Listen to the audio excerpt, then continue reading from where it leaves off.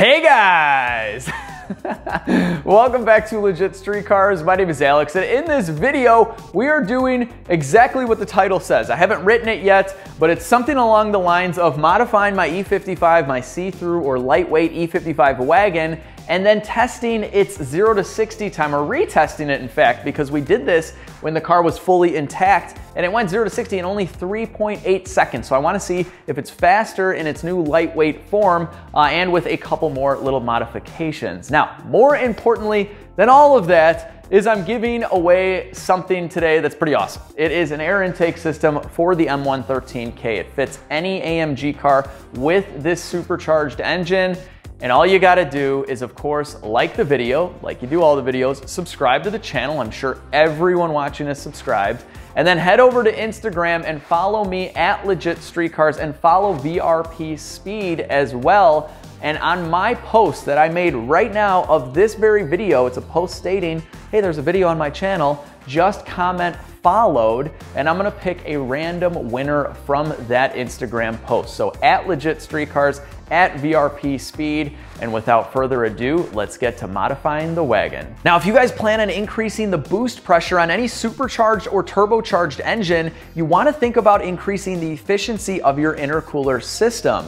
With increased boost pressure comes higher intake air temperatures, which can lead to a reduction in power and possible engine damaging detonation. The M113K engine uses a water-to-air intercooler, and unfortunately, it's sandwiched in between the engine and the supercharger, so it gets really hot. The intercooler depends on a cool mix of water and coolant flowing through it to reduce the temperature of the boosted air running through its external fins. So where does our intercooler get this magical cooled off mixture of water and coolant? Well, it's from this guy right here, our front mount heat exchanger, and this works just like a radiator in the sense that it dissipates heat. So you have a pump here, it pumps the warm fluid from the intercooler into the heat exchanger, and then the air from the road flows through this, cools that liquid off, and then it's pumped right back into the intercooler. So of course, if you want cooler water for longer pulls, you want to increase the efficiency of this heat exchanger, and that's exactly what we're doing. If your E55 is missing this additional engine oil cooler, don't worry. It was added sometime in 2004, and this needs to be transferred to the new heat exchanger. Removing the factory heat exchanger is pretty simple. You just have two clips. I already loosened up the other one. You pry from the bottom and then go like this, down, and she is out. Okay, it's not totally out. I like to lay the heat exchanger this way. That way we don't make a big mess of all the coolant. And all you have here are two hoses. All right, second hose coming off. And that's it. We barely lose any coolant at all. Here is the old heat exchanger. Filled with coolant though. I'll have to empty this out. Let's see. Oh yeah. And here is the difference between our factory heat exchanger that is leaking apparently and our new, much larger one. So obviously this is gonna cool down our water and coolant mixture a lot better. And what's really cool is it's a direct bolt-on. Check this out. So anytime you can get away with using factory bracketry to mount anything, do it. So in this case, we're using the mounts for the factory crash bar. From there, we just put these through the bolts like so, and get your nuts ready. That's a good idea. Got to have your nuts ready. Okay, this is spinning. Great. Stay. Aha, just a little bit will do. Okay, cool. Okay, so I've transferred the factory grommets to the aftermarket brackets, a little bit of Loctite on the bolts. And it's installed. And our factory oil cooler should slide right in. All right, there's that. A couple more bolts on this side, and we'll be good to go. And this is what I call a perfect installation. This is an excellent kit, and I'll definitely link it down below. It's from Victory Road Performance. There'll be a coupon code down there as well to save you some money, but this is so nice. This is how you mount a heat exchanger to a car using the factory bolts. There's a little Loctite here, and then the factory oil cooler even uses the factory bolts. Everything is rock solid, perfectly center. This is awesome. So next up, we are swapping out an already aftermarket pump. This is a Johnson CM30. It's an okay pump, but we can do much better. So let's get this thing out of here and our new pump installed and all connected. Well, there's no good angle at these bolts and the screw is totally rusted. So unfortunately, we got to cut this bracket out. Helps if you turn the air on. Yep, air helps.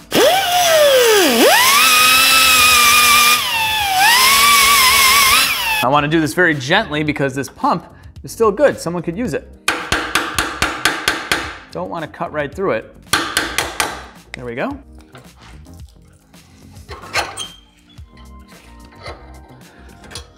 Okay, great. Now I can get a way better angle at the bolt there and there. It was this screw in the middle that I couldn't turn at all to loosen it up to get the pump out.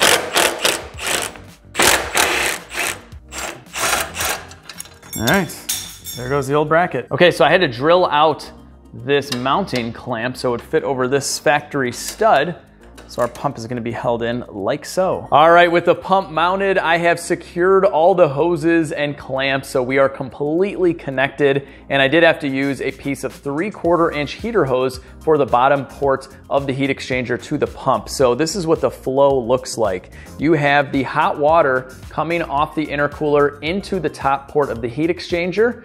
Then that hot water gets cooled through all of the fins and it gets sucked up by the pump here and sent out right through this factory hose to the other port on the intercooler. So that's it. We have a loop like this. Whoop, whoop. It makes that exact noise. Now we've added a much more powerful intercooler pump, which is gonna pull more amperage. For this, I wanna run a larger 14 gauge power wire. I also wanna run a completely dedicated circuit so that this pump runs anytime the engine is running. Since we want the fuse cover to fit back on like factory, I poked a hole in the rubber grommet and fed in my new power wire. The pump is designed for constant use, so it'll still give me many years of service. And for a clean install, I like using these add a circuit fuse taps. And after you crimp it to the new power wire, you just install the original 40 amp fuse in the lower slot and a 15 amp fuse for our newly added circuit.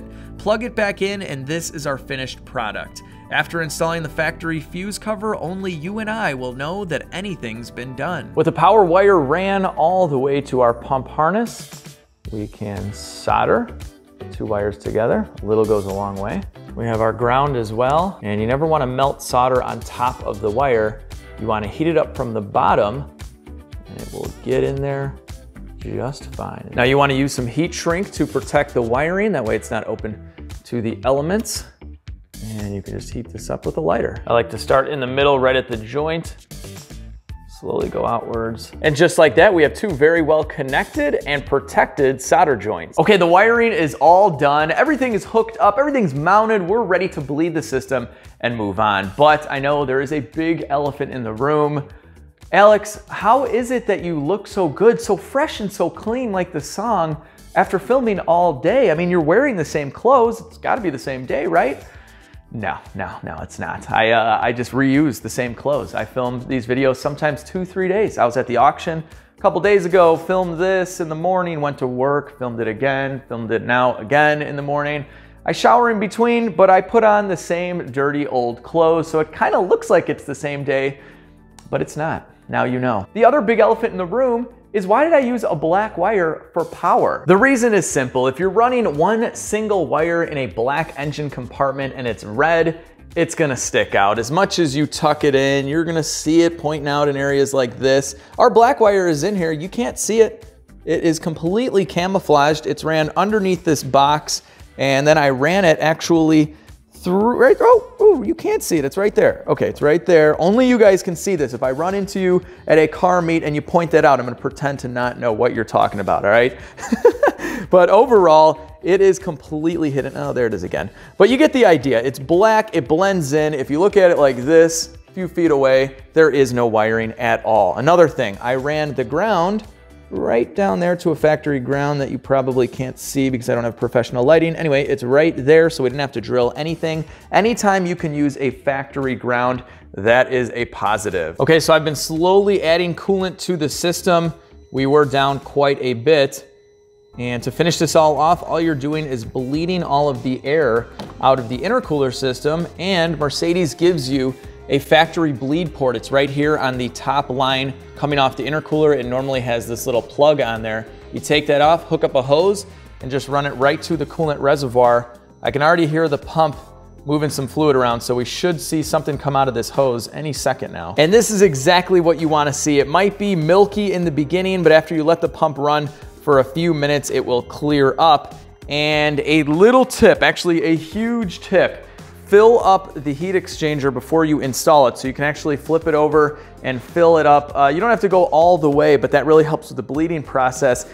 I did that, except I forgot to hit record on the camera because I'm a professional. Next, we're removing the factory intake system. Start by removing the air intake tubes, and don't be surprised if you find one that's torn. A torn intake tube will allow hot air to be ingested by the engine, and that'll reduce power. With the factory intake removed, we'll start assembling our custom VRP intake, starting with the Y section that connects to the throttle body. This kit has an adapter to fit many different size throttle bodies, so it'll work on stock and modified cars. The kit is pretty easy to install and just requires you to connect the tubes with silicone couplers and clamps. But the secret behind the intake are these super turbo-y intake velocity charging boosters that add at least 50 horsepower. Okay, they're just contained high flow air filters, and the reality is the intake won't add any horsepower to your car at all. Fact is, the factory intake has proven itself even with heavily modified M113K cars, and the intake is just for looks. And there she is, our custom intake system on the wagon. Now, you may have noticed that some things are missing, like for example, some clamps, and maybe a coupler that's been replaced with duct tape. It's because I've had this kit for a little while and I honestly can't find some of the pieces. I may or may not have used them on other projects, but don't worry. Whoever wins this will get a complete kit from Victory Road Performance. Now I'm gonna repeat it again. These do not add any power. They are for looks. And we're gonna find out if they're for sound. A lot of guys post up videos of these things sounding pretty mean. You hear a lot of the blower whine when it's under load, so we're gonna find out. I know that a lot of those guys also have fixed pulleys and bigger throttle bodies, but let's find out if this makes any more noise than factory. And before we rip it to 60, we gotta bolt on our drag radials. Just at the gas station, putting it back to the level it was at when we did the other test. And this is pretty ridiculous. A lot of stairs, Drag radial in the back, see-through station wagon, looking pretty. Okay, so a couple of things. You may have noticed that I didn't do the popular split cooling mod from the factory. The factory radiator for the car shares the same reservoir as the intercooler system, which kind of doesn't make any sense because the hot engine coolant would mix with the intercooler system. Anyway, there's been some debate on splitting that system if it actually reduces temperature, especially if you're not adding a big tank. I don't plan on adding a big tank on this car to fill with water and ice. I just don't think I'm gonna go that far with the wagon as I did with the sedan. At least I'm saying that now. Who knows, next year it'll probably have like a Whipple supercharger on it. But anyway, I have the split cooling mod, I have the kit, so I want to monitor the intake air temperatures myself, see if it actually makes a difference, and if it does, I'll put it on. It's very easy to do, even with all the panels on the car. So anyway, with that said, we have the exact same amount of fuel as we did during the last test. It's at 0 to 60 in 3.8 seconds. So let's see what she's got. Oh, we are spinning. That is not going to be good. I got to say, the blower whine is way more noticeable now. Oh my gosh, that is crazy. 4.8. I mean, we basically did a burnout off the line, so it is much slower, but that doesn't count. It felt really good. Now, I will say this, the cooling modifications that I did in this video, they're not gonna make a huge difference today in 0 to 60. Those modifications benefit you more during a really long pull where you're getting heat soaked, and today's actually kind of a cool day. It's very similar to the day that we tested it before. So anyway, let me see if I can redo that and get some better traction. Test 2. Nope. That's 60. I don't know if you guys can hear that, but it sounds much cooler. 4.7. Man, it's one of those days. I'm gonna try kind of a more gentle launch. I'm not gonna stall it up as much, see what happens. A little better? That's 60. 4.29, we're getting better. Let's try it again, see if we can dip into the threes. Come on, wagon. 60. 4.5. All right, you guys know I can't stop. I gotta try this again. This test though, it's not fair, okay? It's not as sunny as it was the day I tested it before. All right, so give the wagon a break. All right, I'm gonna try comfort mode. It'll start off in second. This thing's a beast. It is just ripping them no matter what. 4.5, 4.5. No good. All right. I didn't punch it as quickly off the line. And we're at 4.0, 4.0, almost into the threes. Let's do it again. Now this is a great time to have an upgraded cooling system. These back-to-back pulls are definitely heating things up, but it doesn't feel like we're losing any power at all, mainly because of that larger heat exchanger and the pump. All right, laid into it real nice. Let's see where we're at. 3.9, we're at 3.9. We've dipped into the threes with a super, super soft launch. So we're not giving it full power like we were before. I don't think it'll dip any lower than that. But we hit 3.8 last time. We're at 3.9, a little handicapped right now. So it's definitely not going any slower. I'm gonna be a force to be reckoned with off the line after this.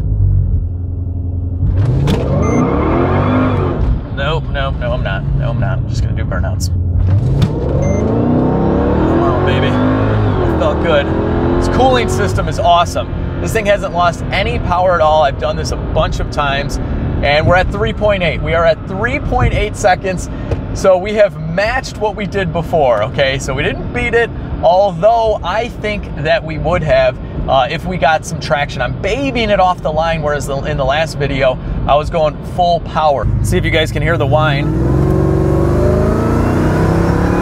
Yeah, it is much, much louder, definitely. I think with the larger throttle body, it would get even louder than that. And my sedan with the fixed 72mm supercharger pulley is an absolute monster. The whine that comes out of that thing is awesome.